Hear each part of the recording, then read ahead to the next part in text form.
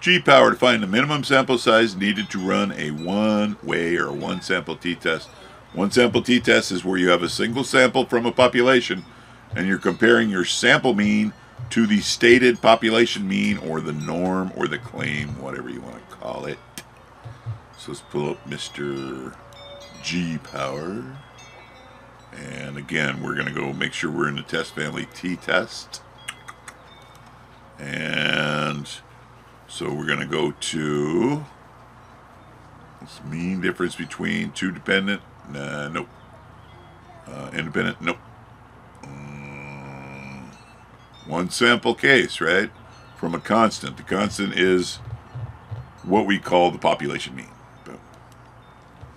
Same thing with the tail, one tail. If we think our sample is going to be bigger or smaller than the stated population mean, that would be a one-tailed test.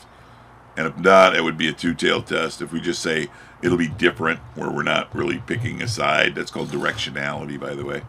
That would be a two-tailed test without directionality. So the effect size is the medium. Computer picks it for us. Thank you, Mr. Computer.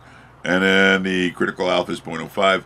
Change the power to 0.8 because we're a soft science. Hit the calculate button. Boom. And there's as simple as your minimum sample size, 27. That's interesting. That's the same number as the paired t-test. But that's it. MGZ out.